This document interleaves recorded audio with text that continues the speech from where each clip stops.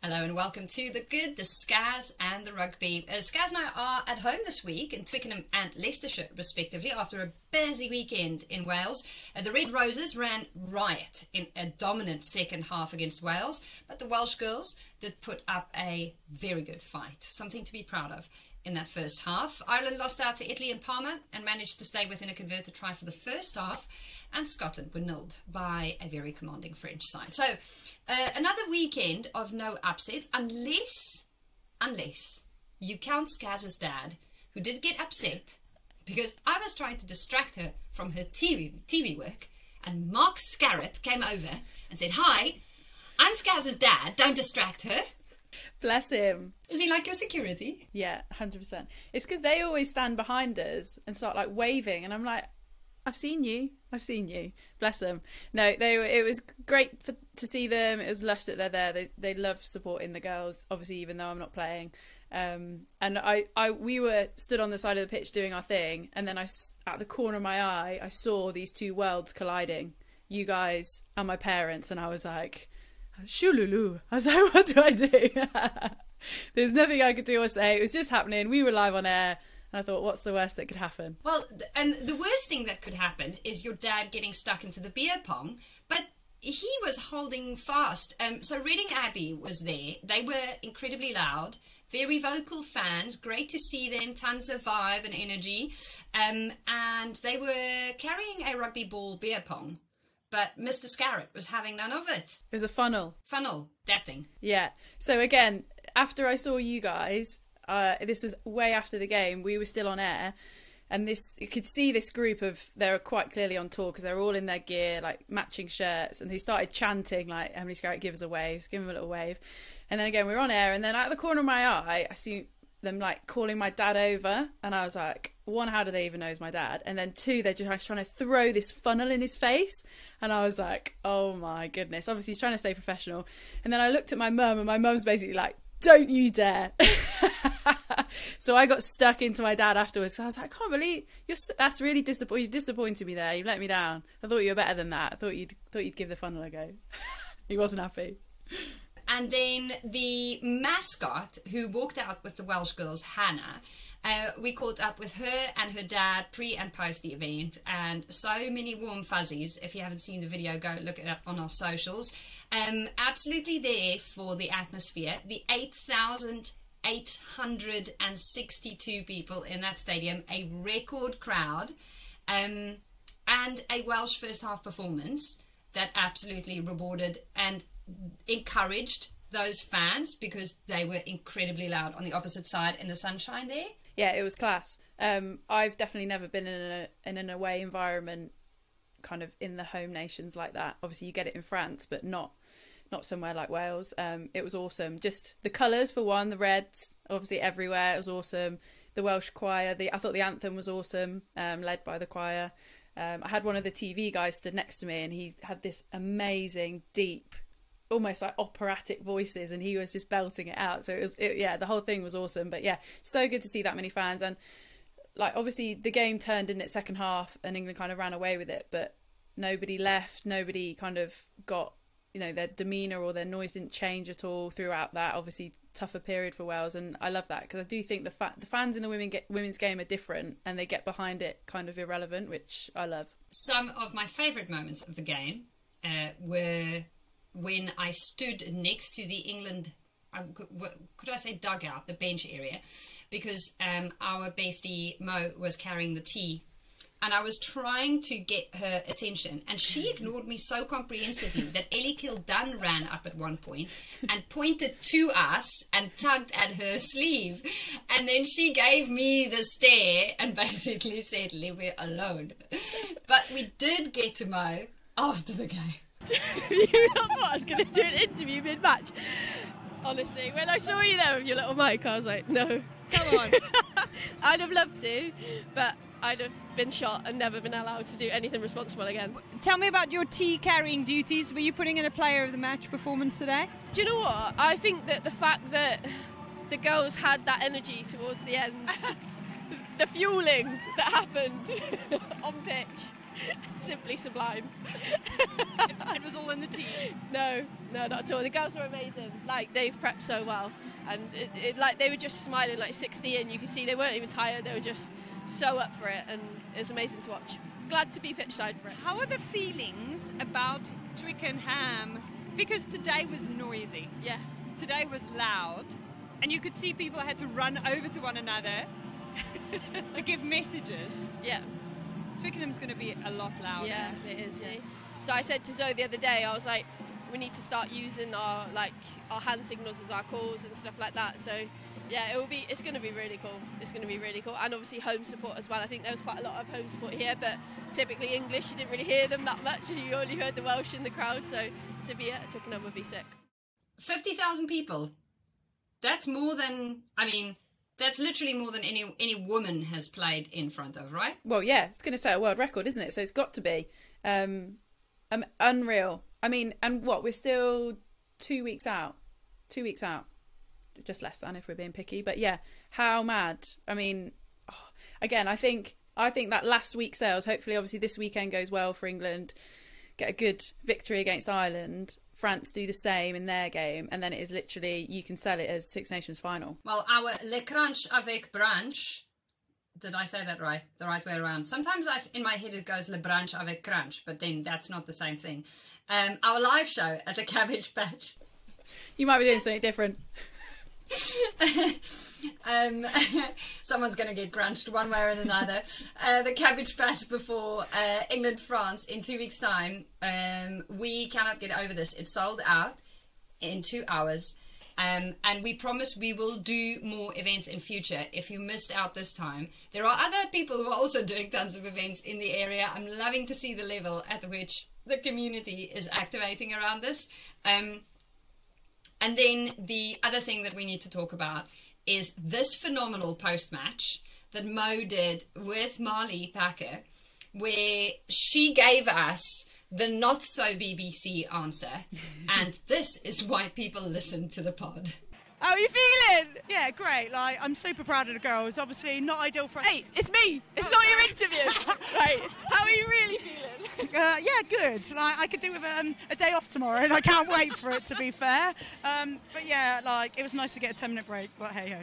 No, it wasn't. You hated that. She's lying. She's lying. What happened to your shirt? Well, I lost it, didn't I? And I haven't got the body for my shirt to come off mid-game to 8,000 people. So I was like, oh... It's not them. It's not them. It's the cameras that picked it up. I know. And then there was another time I was on the bench and I was pulling out a front wedgie, maybe. And that was on the main camera as well. I was like, what are you doing to me? I'm getting mugged right off today. But yeah, hey, look, great game. Great game. Yeah. Happy with it? Yeah. Like, I'm frustrated with my own performance, but as a group, look, they brought it to us, and like we knew they were going to around the breakdown, but you know, they did get under my skin in the first 10 minutes. There was a little bit holding on the extras, yeah. They knew exactly what they were doing, but you know, when you put a performance in like that as a squad and put that many points on a team, you know, they talk about growing the gap, but we're growing the gap further. Right, drop. See you later, boys. Thank you. Bye. Just getting her out. So that's Marlie Packer just chucking the bombs in there towards the end. It's so funny. When I saw her after the game, I obviously gave her a hug. They're two of the first things she said to me. She was like, the camera was on me when I was pulling the front wedgie out, and my shirt came off and my tummy was hanging out. I was like, I didn't see either of them, but that's always her first concern, bless her. But yeah, it's very funny. I love the fact that Mo calls her out after 5 words on, this is not an interview, please don't give me your, like you say, your BBC answer. Yeah, the PC one. My most memorable bit of that entire conversation is they say they're narrowing the gap, but we just keep growing it further. Now, before we welcome our brilliant guest, our good friends at Honda have asked us to give a one-word review of the weekend's action. Scaz, have you got a piece of paper there with your one-word review ready? It's ready to go. Okay, you go first. So I've kind of copied, so anyone who listens to the Boys podcast, I've copied one of Shane Horgan's ones that he did because I feel like it's appropriate for this week. And I've gone... Can you see that? Ooh. Come back a bit. That is... Confirmation. That is a word. It's a long word. I don't know if the shot's wide enough to get it all in. I started a bit big and I actually had to write it twice because I realised that the shun at the end was going to be tiny. But anyway, The reason I wrote confirmation, similar to his reasons that he gave, I feel like, you know, we were unsure as to, not unsure, but we knew Wales had made loads of progress, and we thought this game could be a really, you know, telling one. And I think it was. I think it definitely showed that they have improved, but I think it also shows that England are just still too strong at the moment. I think similar in the other games. Again, we've spoken about Ireland, and I know we'll speak far more about them, but probably confirmed where they are at against an Italian side who, yes, beat them, but I think are also on their own path a little bit at the moment, probably haven't pushed on as much as we might have thought kind of a couple of years ago, etc. Again, France confirmed they're too strong at the moment for some of the other nations, and again, Scotland, a bit similar as Wales, have improved but just haven't, you know, not able to get on the scoreboard in terms of tries, etc. against that French side. So yeah, I went confirmation. What have you got for? Nice. See, that's basically the same thing, but yours is 3 letters and mine's about 15. I'm all about keeping it nice and tight, but this is also the word that Marlie Packer used. They say they're narrowing the gap, we'll just keep growing it. But I think the thing is that there is a narrowing, and the gap really is the thing that we're focusing on. That's the thing we're all watching.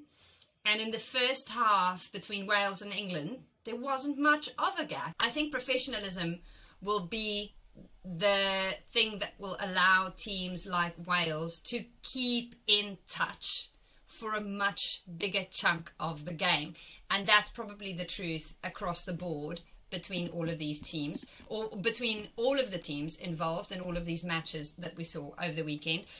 So, we might as well then welcome our guest on the topic of gaps. It's been a big week for Irish rugby. The IRFU have come under a lot of criticism over the last few years. They didn't qualify for Rugby World Cup 2021. Last week, The Telegraph published a damning investigation into sexism at the Union, specifically towards the women's team, and the men's team has just won a Grand Slam on St. Patrick's Day, and they rank number 1 in the world going into a Rugby World Cup campaign. So there is proof of concept. Ireland knows how to breed winning teams. It's in the culture, it's in the fibre, it's part of how they can operate in rugby. The Red Roses will travel to Ireland this weekend across the Irish Sea. So to take a look at Irish rugby as it is now with us is Lynne Cantwell, Ireland's Grand Slam winning vice-captain, the most capped Irish women's player of all time. She's played in 4 Rugby World Cups, 1 Rugby World Cup Sevens tournament, 1 Touch World Cup, and she was part of the first Irish team to beat New Zealand in the 2015 Rugby World Cup in France. Also sits on the executive board of Sport Ireland and is chair of Sport Ireland's Women in Sport Committee. More importantly, though, these days she spends a lot of time with my people in South Africa, working as the women's high performance manager at SA Rugby. She took the women box to the World Cup and is facing a tough battle. This isn't something she said. I'm saying it because as much as South Africa loves rugby, they seemingly don't love women playing it nearly as much. And there's a massive gulf there between the men's and the women's game. 2019 Rugby World Cup defending champions in the Springboks, women box ranked 12th. So there is a lot of work to do. And she went from one green team to another. We'll just keep her in the green if we can. You're in Ireland at the moment, right, Lynne? Thank you for joining us. Yeah, pleasure. Thanks, girls, for having me. How's your braai skills coming along, if you had to rate yourself? Oh, my goodness. Like, Elma, I have just... It's been a whirlwind of experiences, but definitely at a culinary level, I have just been dropped into my nightmare. Like, I am a bad cook. You know, I'm definitely a functional person and cook. I don't know about you, Emily, but you know, when it comes to food, I just fuel, and I've always just like fueled my whole life. And then when I retired, and you realize, oh God, and then if you had kids, you realize, oh, I have to be responsible and learn some new like things about food. And then you go to South Africa, and everybody is just such an expert on food and how to cook and how long you cook. And we got invited to our first ever braai, and we made the schoolgirl error of being told to arrive at 2 p.m. and we arrived at 2 p.m. expecting to eat at 3 p.m. and then at 7 p.m. we were like, oh my God, I'm so hungry, because they're marinating this and they're cooking that, and that'll take 3 hours, and you know, while you're salivating waiting for this meat that you can see beside the braai to be put on the braai so we can eat it. But yeah, no, I've learned a lot. I've not tried to learn how to cook meat properly at all because I could never compete with South Africans, but exceptional hosts. And it's the furthest that I got was to buy some like hosting dishes and side dishes. There's different colours for different dishes, and everybody's very good hosts, and I'm not at all. I usually, when I invite people over, I know that's not what the podcast is about. When I invite people over, I always send them a text, like an apologetic text in advance to say, I'm so sorry, like you'll probably get, Woolworth's lasagna, you definitely won't get a braai. But anyway, long story short, very, very impressed with braai skills, and it hasn't passed on to me at all, unfortunately. South Africa sounds like my heaven. It's literally just, it's home, entertaining at home is literally, we don't go to pubs, we don't go to neutral territory.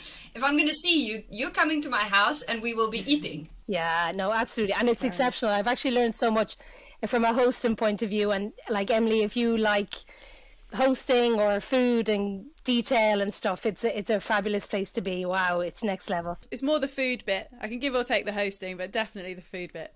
I'm not I get the food for fuel bit, but I'm a full food for enjoyment kind of girl. Ah, yes, I wish I aspired to be you. So you're working with Rassie Erasmus, one of the most polarizing people in all of the world of rugby these days. Do you get a lot of people asking you about that?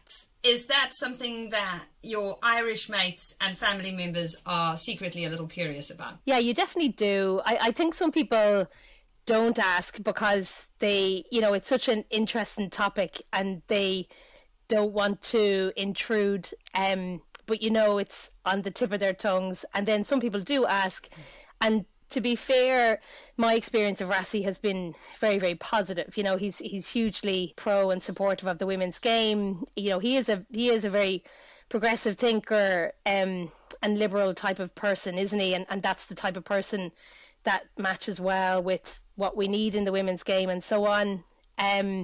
So he's always been very supportive of me. I think it's probably best not to comment on the other dynamics and so on. And look, I think there's complications in all of those debates and topics in the men's game, isn't there? But yeah, look, it's definitely been an animated time in my time there under Rassie as my boss. But yeah. So Rassie Erasmus is your boss. What does being the high performance manager for the women's game in South Africa mean you do on a daily basis now? My job is formally to drive performance at a national level. So what that means, I'm responsible for all the national teams. That's the 7s and 15s, technically the juniors. Like, symptomatic of every women's system is usually you'll go into a system and there's an infrastructure build, there's a capacity build in staffing. So we actually only have 3, soon to be 4 staff in the women's rugby department, and as a result, if I just focused on the national teams, we wouldn't move as fast as we need to. So I think when I came in originally, obviously you scope out the whole thing and you realise that pipelines are like really important, and the pipeline build in South Africa, in such a vast country and such a range of development at different provinces, there was a big job to try and undertake. How do we scope out what we do from a pipeline point of view? So like part of that was to try and employ a pathways lead, which we did after about 6 months. So that's great. Tavisa Kula works with me. She's a former Springbok herself, Springbok captain actually herself, and she's wonderful, and we have a team that is trying to work on that. But formally my time should be spent with the national teams, and in particular this year, for example, our 7s team has gone into a full-time block, so they're kind of in Stellenbosch every day, obviously training our national 15s team. We're trying to align with all of the well, not that we're trying to align with all of the other countries in the world, is that all of the countries in the world are trying to align to have 2 competition windows, whereby our 15s are getting competitive games and tests around that March-April window, and then around that October-November window, which will be WX15s. So from a 15s point of view, we've been mega busy trying to continue the momentum from the 2022 World Cup, which we've only just finished. Obviously, we played in Spain in those couple of tests, and the girls go back now to their provinces, compete in the Premier competition. And then we'll obviously prep for the second competition window. So a lot of my time is spent in national camp, and at the same time, I think a success of my role is trying to find the right balance between being with the national teams and working strategically, in particular with the provinces. You know, I'm sure lots of other countries are doing it, but you know, we've scoped out a roadmap to professionalism for the elite game, and you know what that means. Obviously, similar to what has happened with the Alliance League for the past 6 years around how do we engage with all the provinces to drive minimum standards and the elite game. So that's another kind of big part of my role. But then I suppose the kind of the women's sport and women's rugby romantic in you won't allow me not to try and push, even though we haven't got the capacity to do it. But you know, female coaches and female referees and athlete welfare and all these other things. But if we can build a team to have more people in it that can do all of these things, then that'll be an awful lot easier on me. But at the moment, I kind of juggle a good bit of that. Genuinely, when you took this job, there was a part of my heart that broke for you, because I realised, obviously, I have a bit more intel on what the structures look like and the lack thereof, but also the mammoth task that you were taking on. What is it that is unique? Is there anything that has surprised you? Obviously, going into it, you knew that there was a massive gap there. But what is it that has maybe been more intense than you expected it to be? Yeah, and I think that's why I was really looking forward to this conversation. You know, it's really lovely to speak to people about the women's game through a South African context, you know. And I think what I learned going to South Africa is that there's very different landscapes of versions of sport out there and opportunity. And obviously in South Africa, opportunity is a lot harder to come by when you're coming from Ireland or the UK or a first world country, for example. So that's why I was really looking forward to this conversation. And then from Emily's point of view, I know she's quite really thoughtful, and I'm really interested to hear her impression of what she's hearing and what she's seeing as well. I think that the positives is that I think South Africa is such a rugby mad country, and I think what I've been so pleasantly surprised in is that it's actually quite easy to get people on board. You'll always have the people who just don't like women's rugby, and there's plenty of them, but it's quite easy to convert people. I think one really privileged thing that I've learned has been that it feels like, and I could be wrong, Elma, this is just my observation, but it feels like kind of at a transformational level, South Africa are so far down their journey of kind of societal transformation that they truly understand inequity. So when we talk about gender, it's already like, oh, well, of course, our sport doesn't reflect the reality of society, and of course that needs to change. So that's actually been quite impressive, whereas I feel sometimes in Ireland or the UK or Europe, you're trying to convince people that the women's game isn't equally treated to the men's game, and they get on board just because, they think it's the right thing to do, but they don't really understand. They really still don't understand that the game of rugby is obviously designed by and for men, which none of us are complaining about. That's reality. Like, it's 120 years old, the women's game's only 40. But they don't really understand that piece, whereas I believe that in South Africa that inequity conversation is quite easy to explain.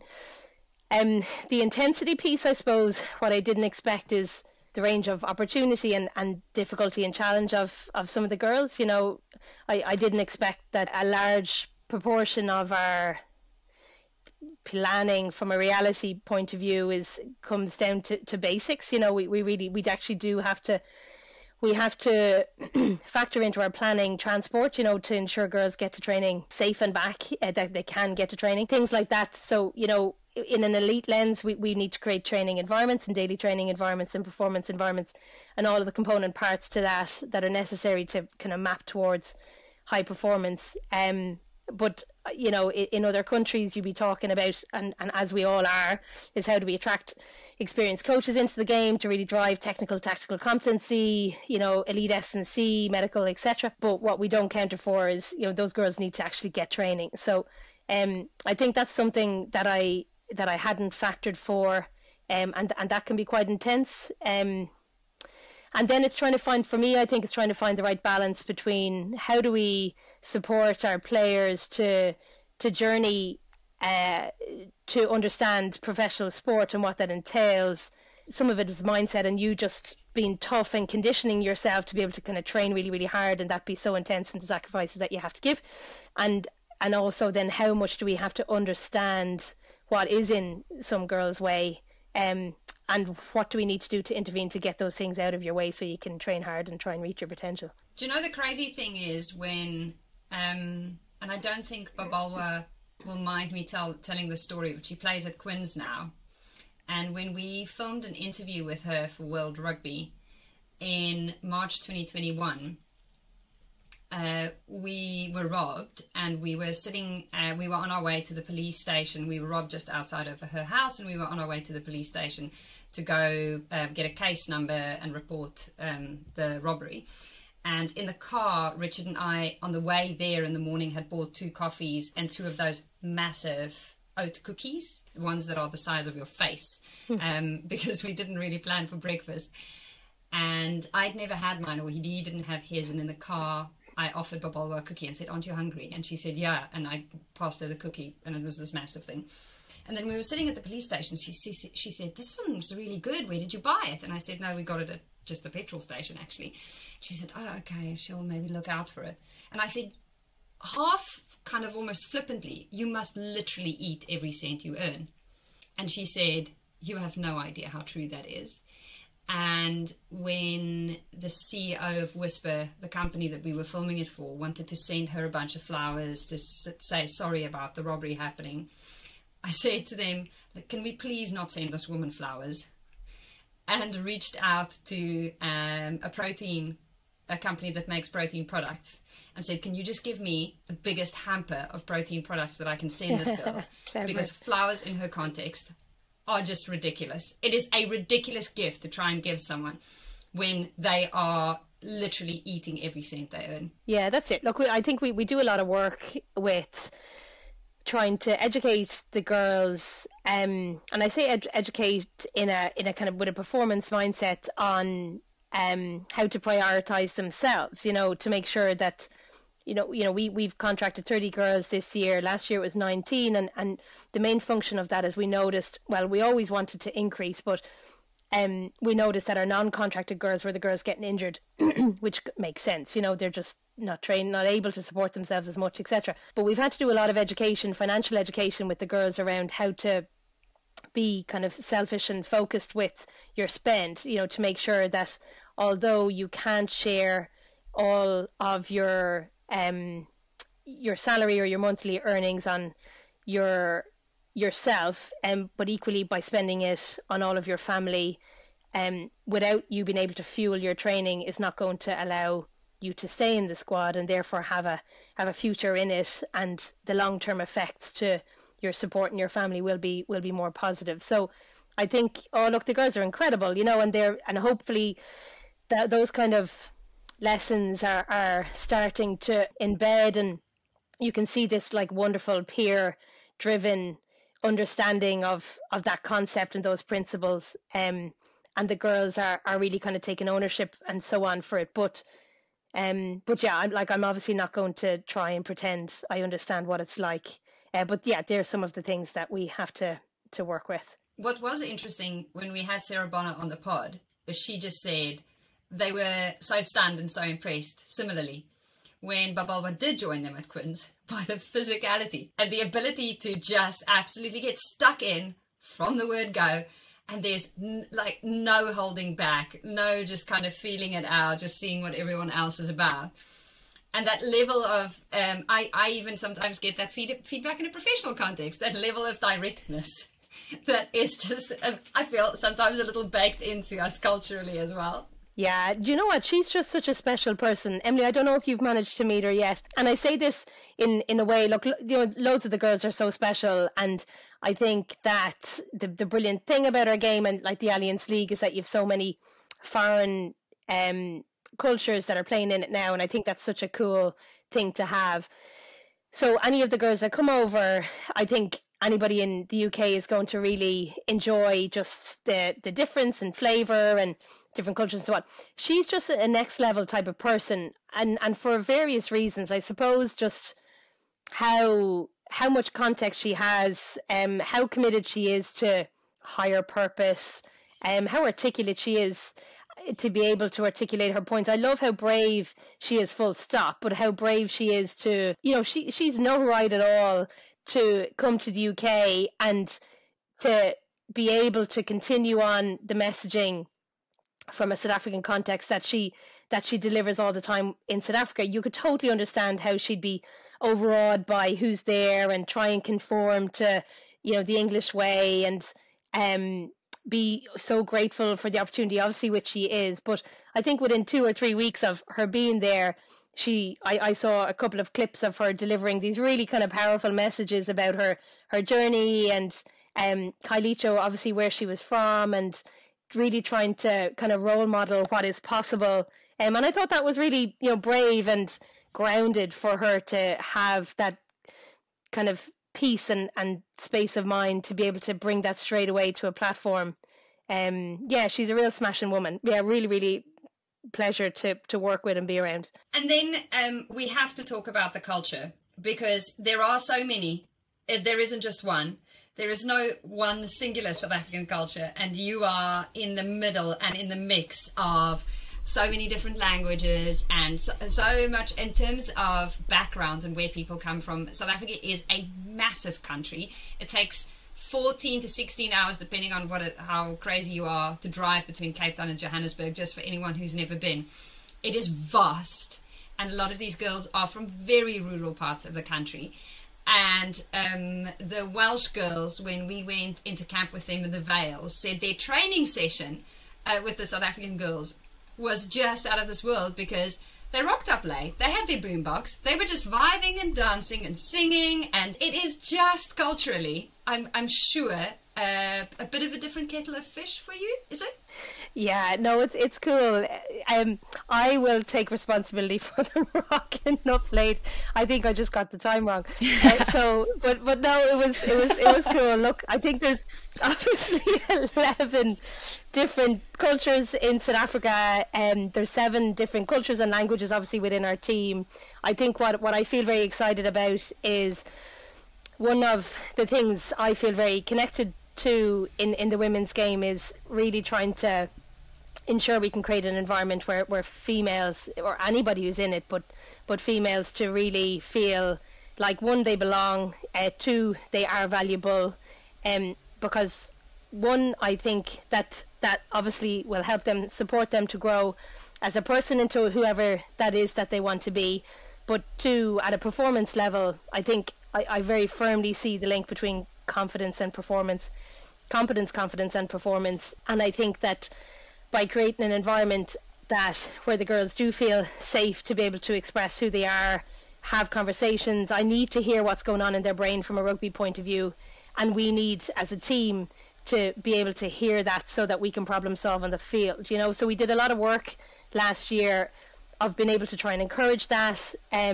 with simple things like player surveys and small groups and collaborative sessions, and really trying to create a culture whereby mistakes are encouraged and a part of learning as opposed to being punished by. And I think the effect, hopefully, of that is this year we have a group of girls that are just more confident in their own skin, and realise how important it is that they bring themselves to the party, and that is what's necessary in order for us to build as a team. And I think the effect of that is that there is this kind of freedom of self-expression through song and boomboxes and things like. There's just some small examples that we've noticed. Like, for example, Elma, you'll know that in South Africa, obviously, bursaries, education bursaries are quite big things and important things, and we have the opportunity to give bursaries through a kind of a rugby education charity that Saru started. And last year we got some funding, and I reached out to all the players, 7s and 15s, to say, there's some funding here, and they just had to submit a few things.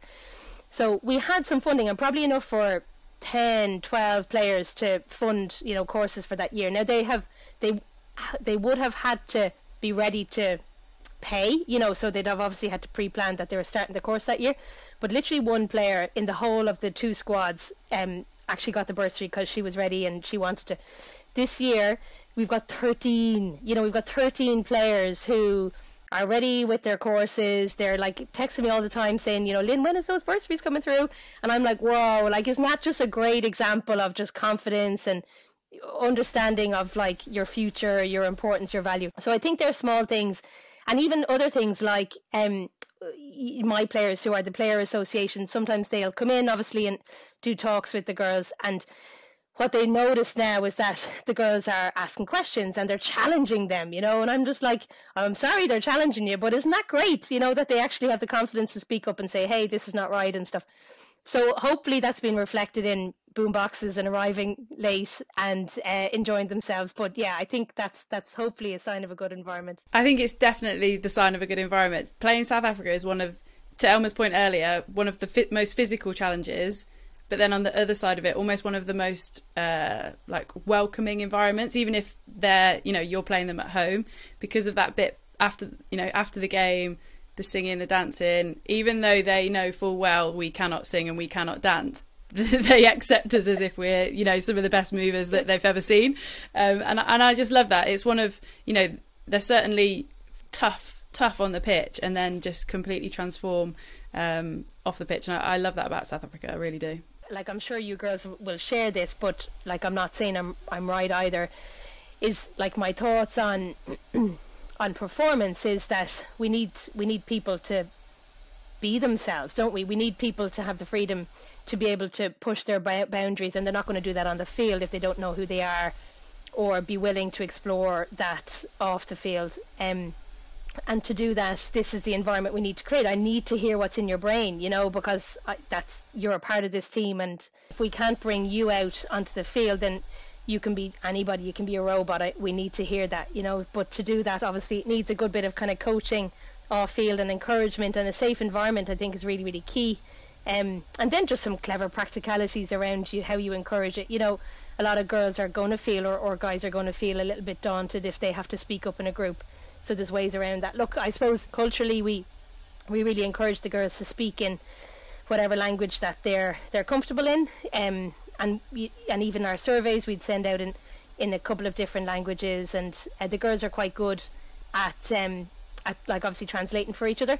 But something I've noticed this year, and again I don't know if I'm wrong in this or not, because there may be some girls that aren't in this boat, but funnily enough I've noticed that even though kind of the common language that we communicate in is English, and some of our staff are more comfortable in English in this batch. What I've noticed is the girls are actually communicating more comfortably in their groups, even in English. So I think previously I thought, maybe it's a language barrier thing, but I think it's proving to have been a comfort thing.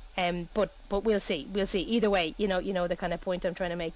It's crucial because men's rugby is very Afrikaans dominant, or used to be very dominated by Afrikaans, because the coaches were predominantly Afrikaans, and so even English-speaking players like Bobby Skinstad have spoken about this for years and years, saying coming in as an English-speaking guy, even though he's white, he really felt like he had to do everything in Afrikaans in order to get by socially, but also professionally in rugby.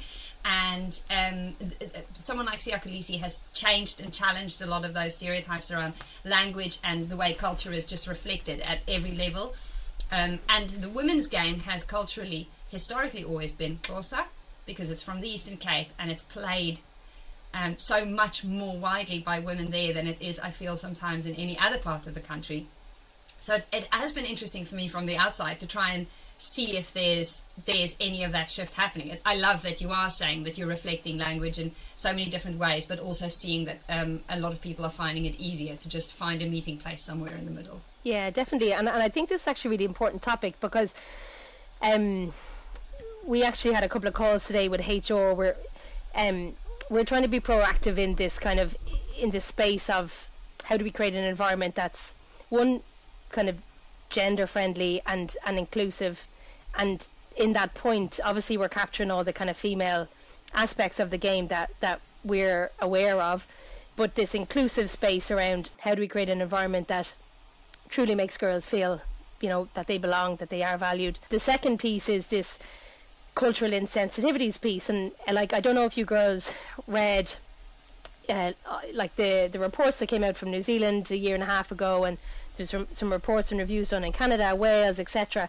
And I pulled them all together and was just really interested to see what came out and was there common themes. And I think this cultural insensitivities piece was key, definitely in the New Zealand piece. But I think what it touched on in the women's game is just a reflection that we still do administer rugby according to like a certain type of person, don't we? Which, yes, is usually male and middle class and from a first world country, you know. But we know that there's a lot more different people playing rugby now, and in the women's game, these cultural insensitivities that came out from a New Zealand context are really, really relevant. And I think even though that may not be the same in every country, I think the point is that we're trying to administer the game according to a certain type of people, and there's a lot of other different types of people out there. So I think what we're trying to do is be proactive in recognising from a South African context that like that's huge, absolutely huge, you know. And if we can deliver the game in a way that's like culturally sensitive and appropriate and representative, not only can the girls kind of define what their identity is and what does that look like, and therefore kind of live it and breathe it, but two, we're kind of honouring, I think, where we need to go in the women's game, which is recognise that it's okay if we redesign it a few different ways to make sure that people, and it's not just feel included because it's nice to feel included. I think it's important that people are a part of what we're doing, because that drives belonging, that drives identity, that drives confidence, this confidence piece. And we know when you have got confidence, then, you know, the rest is history. So anyway, that's my monologue.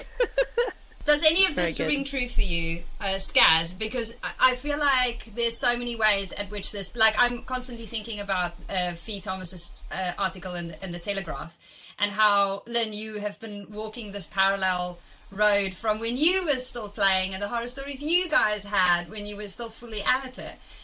But a lot of this work is still continuing in so many different layers. Yeah, like, Emily, I'm really interested to hear your thoughts, and I think about this quite a lot, actually. You know, what's your experience of these things? You know, I'd hope that you don't experience a lot of them. I know it'll be different in the levels of your experience, but I'd hope in one of the most professional setups in the world, that all of this amateurism stuff or whatever we're talking about here isn't showing up. But yeah, I'd be interested to know.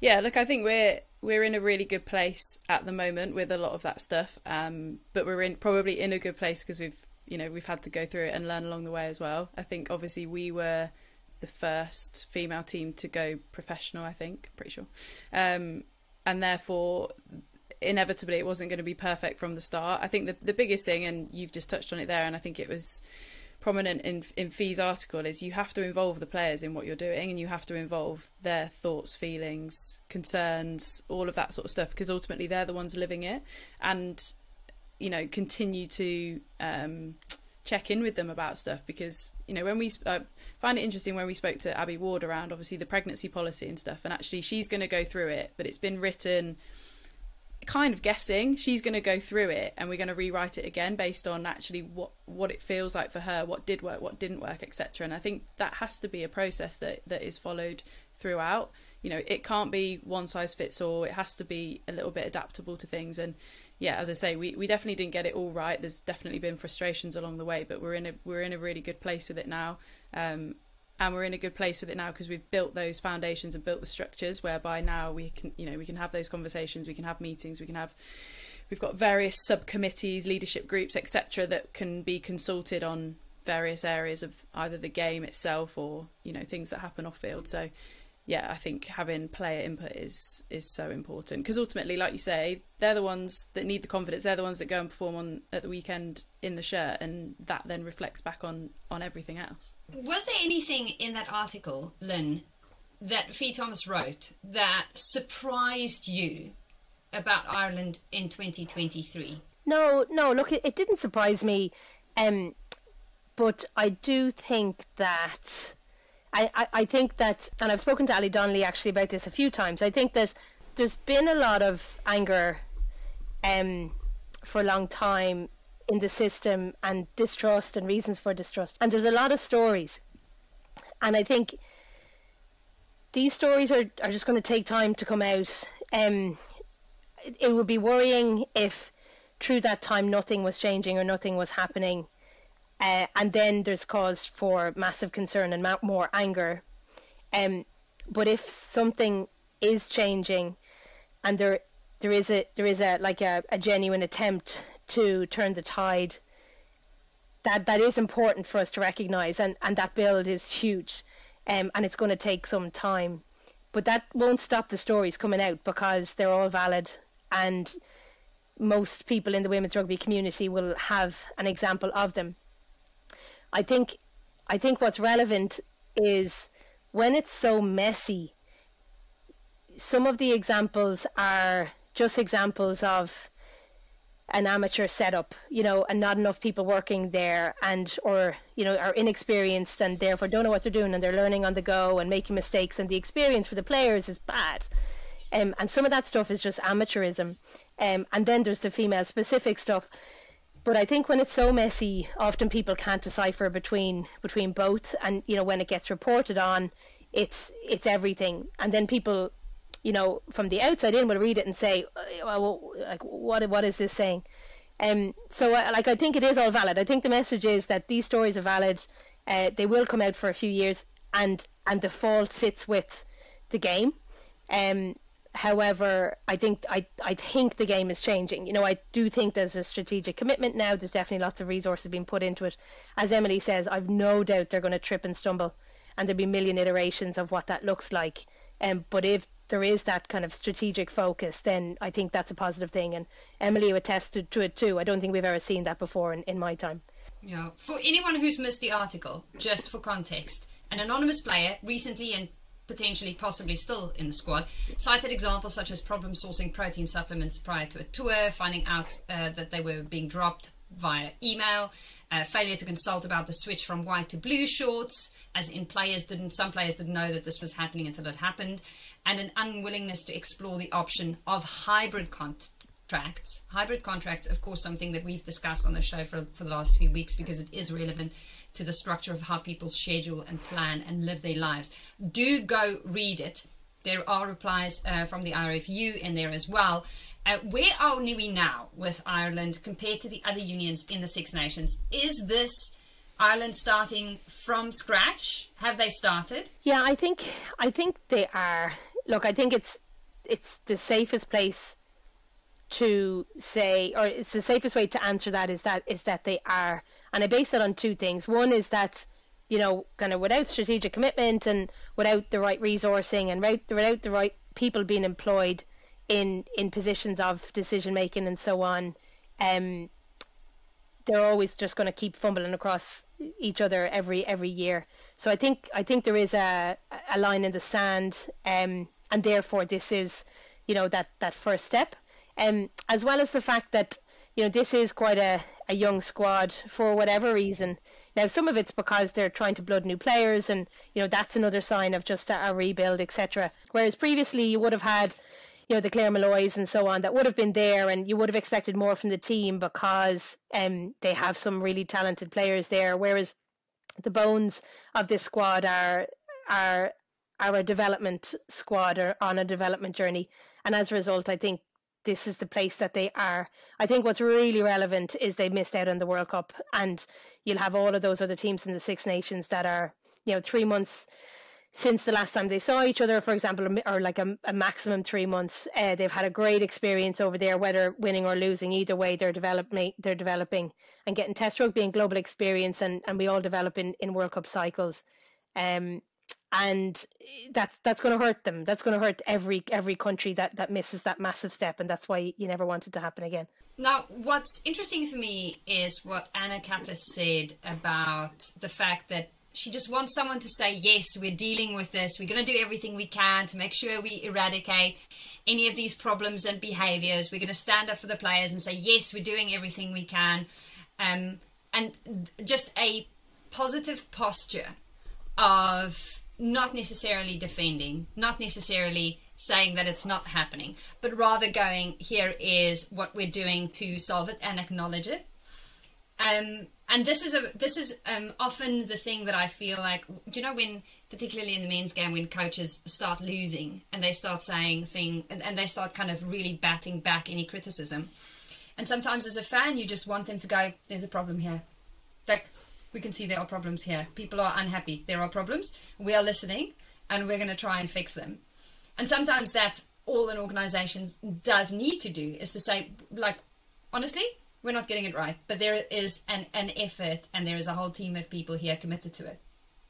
Now, having worked at My Players, which you mentioned earlier, the Players Organisation in South Africa, I also know very keenly how often and to what extent there would literally be murder on the dance floor in the boardroom, but in front of the kids, in front of the sponsors, in front of the media, we maintain really good, healthy relationships because you want to protect the commercial value of the entity. You want to ensure that it's a property that people want to sponsor and attach their brand to. It's a sport that children want to play and parents want their children to play and participate in.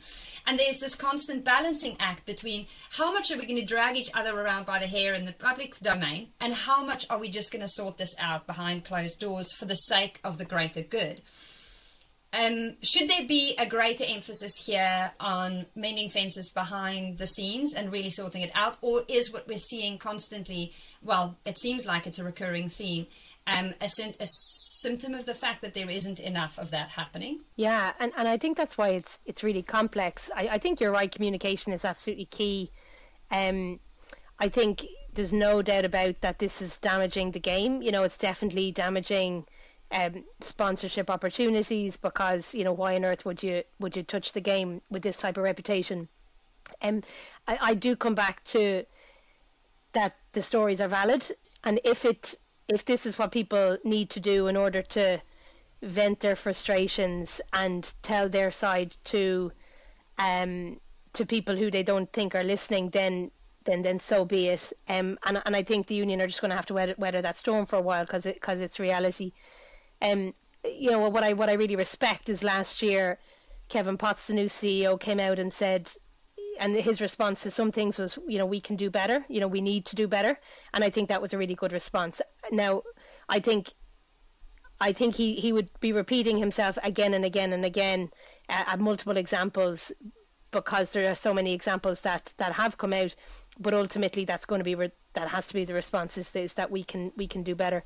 Look, I think what I do know and what I've learned not only about South African rugby, I think it's the same across the world in all unions, is that, and what I don't think unions realise is how much of a commitment there needs to be to the women's game. So, you know, you can say that we are strategically committed, we can have a strategic plan, you know, we can work on our board representation, and I understand that takes time. But what does that look like on a daily basis at an executive level? And how much of a commitment do we need from all of our execs to really turn this ship around? What I believe is necessary and the positive outcome in our era is for women's rugby to be fully integrated into the organisation. You know, we have so much IP in the organisation, in all of the departments, the commercial department, the finance department, HR, the coaching, refereeing, etc. And they should just deliver rugby, women's and men's rugby, whereas often it's like it's down to the women's rugby representative or whatever. So I think that type of strategic commitment is massive, and that true integration of the women's game into the org, where it's truly owned by everybody that actually delivers and responsible for it. And I think that's the type of stuff organisations are still trying to understand. You know, I think they still see it as an arm of the game instead of, no, it's, you know, women's and men's game are the same and they need to be delivered kind of equitably. So I think every union is still on that journey of understanding what does that commitment actually need to look like. So yeah, I think they need support in that, and hopefully World Rugby would be able to kind of guide that. But that's something that I think we're not really getting a handle on yet. Did you see that tweet in the week? And I can't remember who tweeted it, so I can't give credit for it. But they basically tweeted saying, wouldn't it be interesting if the Six Nations was a combination of results, i.e. so the men's competition and the women's competition aggregated out somehow, and then that produced a Six Nations union winner? And then wouldn't that make the unions basically really pump some stuff into their kind of their female teams and, you know, give it the kudos it deserves, etc. I thought that was really interesting. Obviously it's not going to happen, and I'm not suggesting it should happen, but it just, that tweet kind of made me smile and think, yeah. Let's credit him. His name is Paul Tyler at Glasgow. The Six Nation Championship should be decided by the combined results of the men's and women's team. They'd soon take the women's game seriously. What a meaty prospect that would be. I mean, love it. But do you know what? It is the ultimate illustration of exactly what we're talking about. Is not to have the women's rugby department fending for itself on all fronts, and then have all of these existing departments only looking after, yes, the goose that lays the golden eggs right now. But to be really progressive in forward planning for the geese that will lay all of the future eggs together in, 5 or 10 or 15 or 20 years time, because you have to take a really long-term approach by this, because as you say, it's not going to be cheap, and initially it's going to hurt like hell, because you are going to have to allocate resources equitably. And that's in South Africa, I feel like that's what you said earlier. In South Africa, we understand that equitable allocation of resources does not mean we get the same amount. Yeah, look, I think there's so much in this. It's kind of like the Title IX approach in universities in the USA, isn't it? And there's something, I remember speaking to one of the Scottish guys, and he spoke about, it's kind of like a pension fund or a savings fund. That's the women's game. He's like, if you don't invest in it now, you're absolutely screwed, for the future. And that's how you should look at it. It's not that you should never take your savings and feed your current account. Like, everybody just knows that's just silly, but you have to obviously fund your savings account to have a future. Yeah, look, I think the exciting thing that's going to happen in the next couple of years is football. Like, obviously women's football, European football, English football, and UEFA are just about, I think they're on their 8 years of their 10-year. And if we talk about the 10-year return on investment type of benchmark, but we've not seen it yet, so no countries really, or sports, are kind of saying, oh, we can make money from this. And we all know that when they do, it'll be like bing, bing, bing, okay, great, and they see two revenue streams and not just one, obviously funding two. And I think that from a UEFA point of view, where you're knocking on the door of that return on investment probably in the next year, after the World Cup, that type of thing. And I think when, and we're, from a rugby point of view, different unions, obviously at different stages, but we're probably, 4 or 5 years down that journey, and it's going to take another couple of years before that return on investment.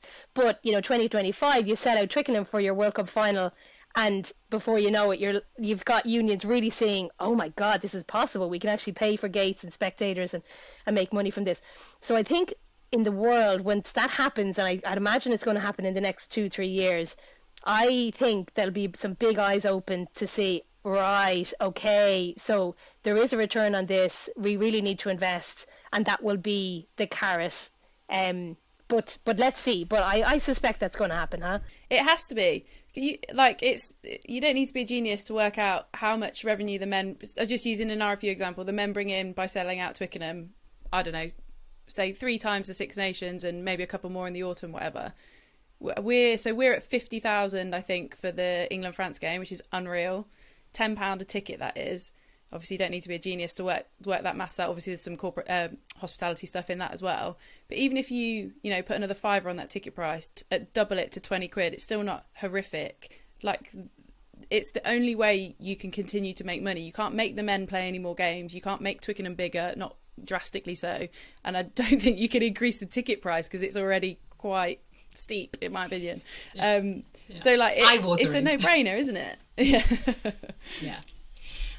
The question I have for you, Lynne, is I love that people like Zintle Mpupa last year for Exeter Chiefs and Babal Walacha this year for Harlequins are getting the opportunity to play over here, because I am so excited about the South African girls getting the opportunity to play in the Allianz Prem 15s, because it is objectively just a great place for individuals to come sharpen their skills and play against and with the likes of our Scaz. Not this season. The position the Irish Rugby Football Union has taken around contracts and the hybrid model is one that I cannot wrap my head around, because yes, the AIL is not up to scratch yet, and yes, I understand the need to try and push it to become that, but right now, surely players should be allowed to play in the Prem 15s and be on an Ireland contract. That's what is yielding the results that you're seeing in Wales and Scotland. Yeah, that's it. Look, maybe it's an attempt to kind of reclaim, not necessarily control, but it's kind of reclaim a grasp on the direction that they want to go. I'd imagine it's coupled with the plans for the Celtic League. I would imagine the vision to have a provincial competition that's aspirational, that's feeding into some form of cross-border elite competition, and ultimately where the development happens for those things is the fact that if they're full-time programs, girls are in a daily training environment, training 20 hours a week plus, and that's where your development comes from, etc. So I would imagine that the decision that was made around that was based on a future vision coupled with those type of elite plans. But I genuinely don't know that. What I do know, however, and I think this is a good example of where this is so messy and everybody is just so frustrated, is that it's so and there's probably such a lack of trust that it's very easy to just see the negative side to most examples.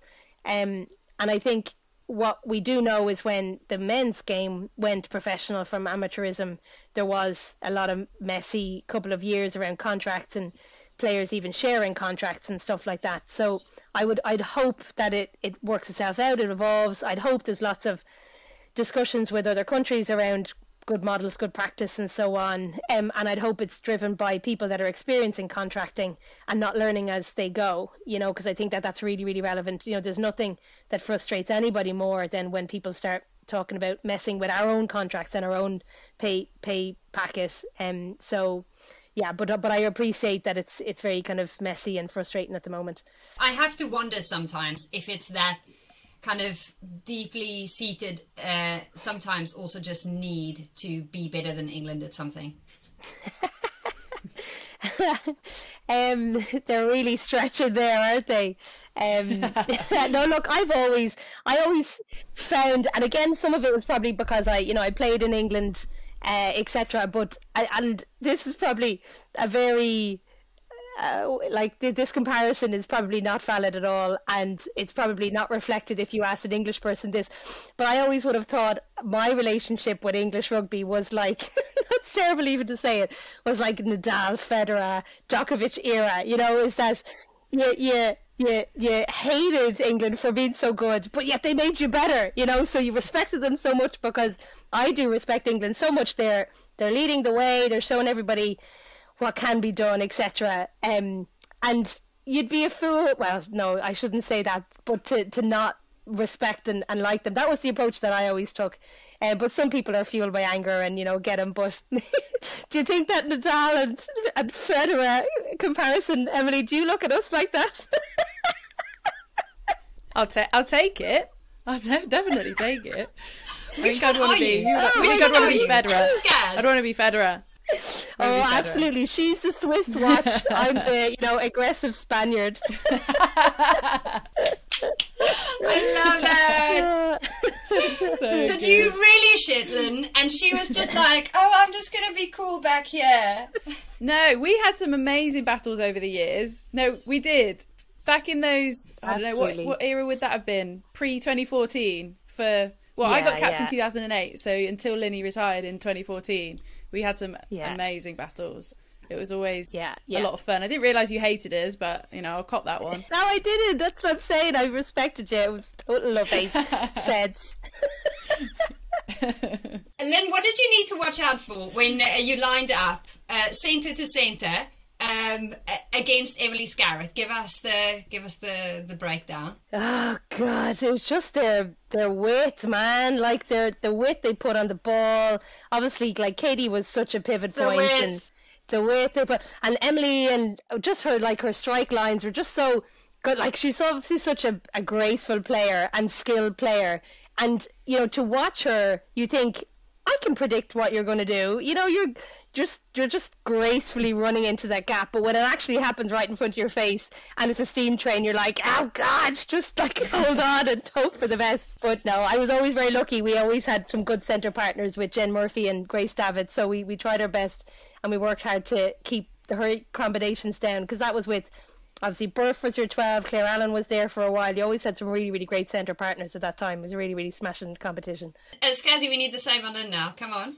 Oh, I mean, well, naturally there's quite a height difference between the two of us, which always meant defensively I was always terrified, because obviously I never felt like I could be really offensive defending Lynne, not just because she's slightly shorter than I am, but also because she's got this unreal outside break and pace, which I never quite thought I was never quite sure I had the toe on her. So just defensively, I was always passive. It used to drive me mad because it was always passive against her, which was always really frustrating. But no, she was quality. And as you say, that era, you had Briggsy at the back, Miller on the wing. You had some, like you said about us, you had some amazing people around you. Backline to backline, always loved those battles. And Sparkles back in the day. Yeah, it was always a lot of fun. Just again, just trying to like play chess against one another. What are you going to do? Where are you going to go? I want you here. She wants to go there. It was a lot of fun. And then Lynne, you were on the panel when Scaz won World Player of the Year in 2019. Yeah, definitely. You didn't stop this.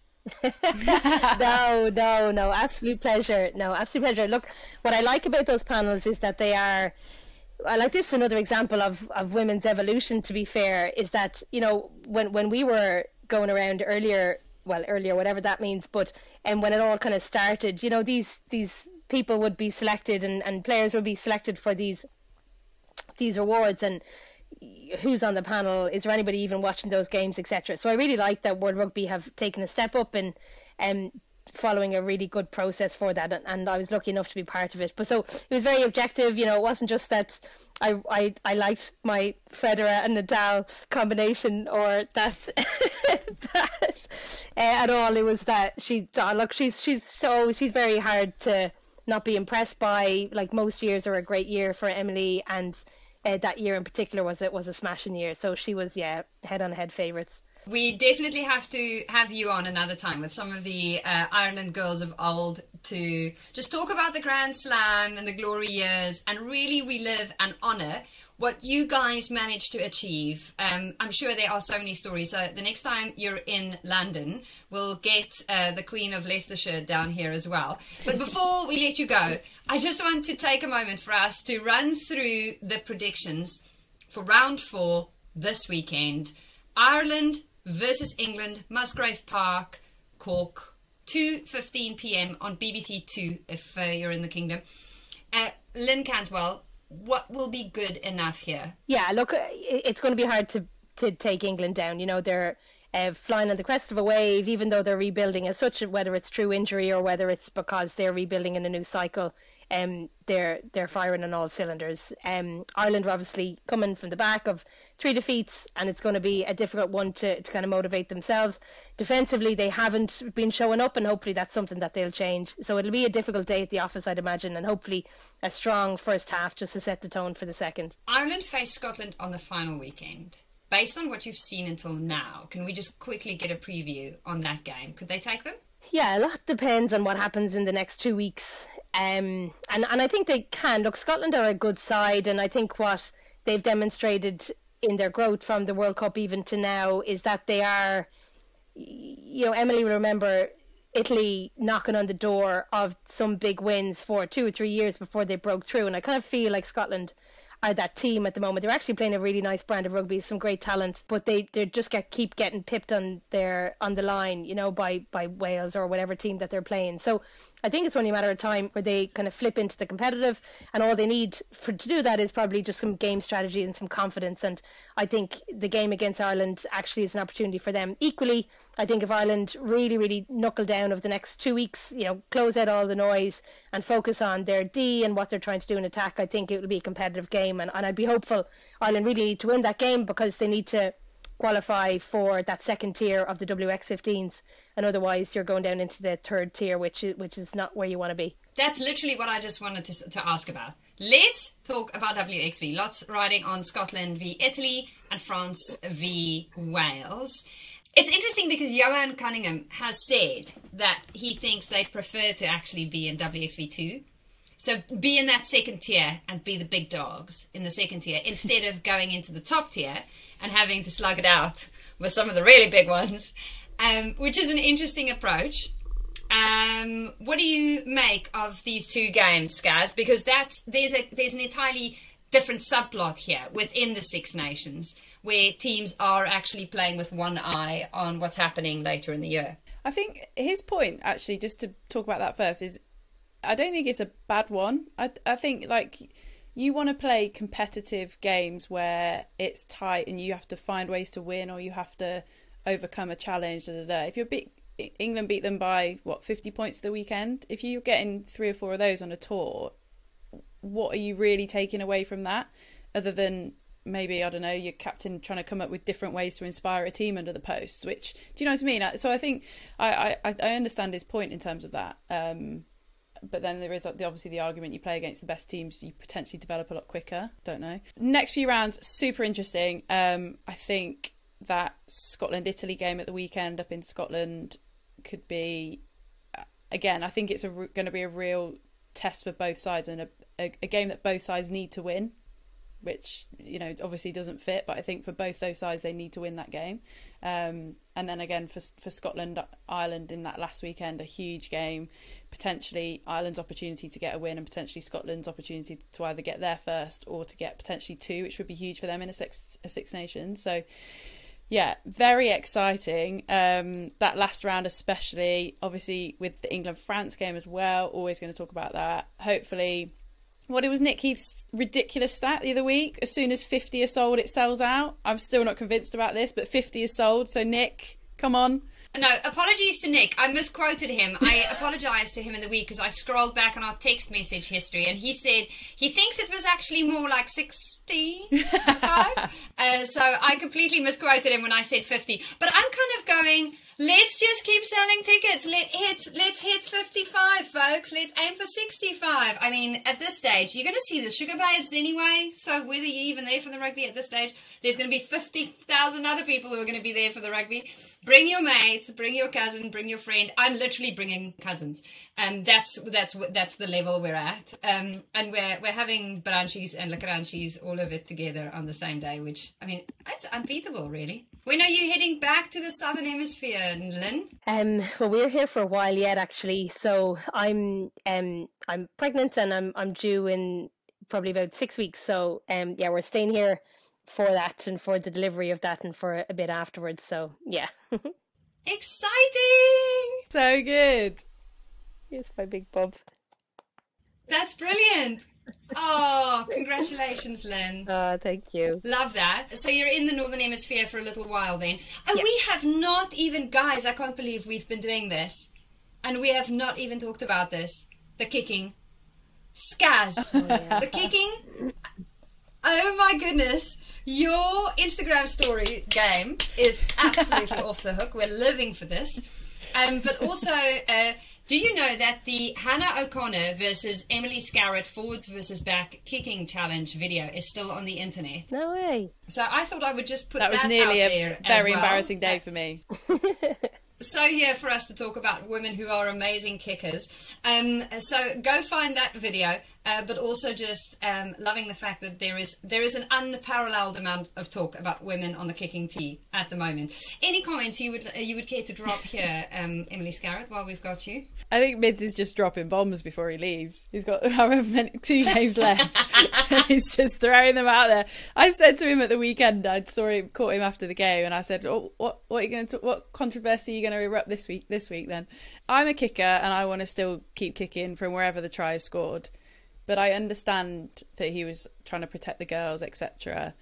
A lot been made of the injuries we've got. Potentially 4 of your kickers are not in the squad right now. I think the biggest thing, and probably the reason for saying it, is the kickers at the top level are completely good enough to hit that, but the depth and the consistency of that is is probably the bigger thing, and that comes from young girls kicking a ball regularly when they're growing up, like boys do, and it just happening much more so now. But I was the complete anomaly growing up amongst my group of girlfriends. I was the only one that kicked a ball. I was the only one that played rugby. I was the only one that was remotely interested in going and playing football with my brother and his pals. And I do think that is definitely changing now, but that I think that's the biggest thing. We've got to get more girls comfortable kicking from an early age, because then it transfers so much more easily.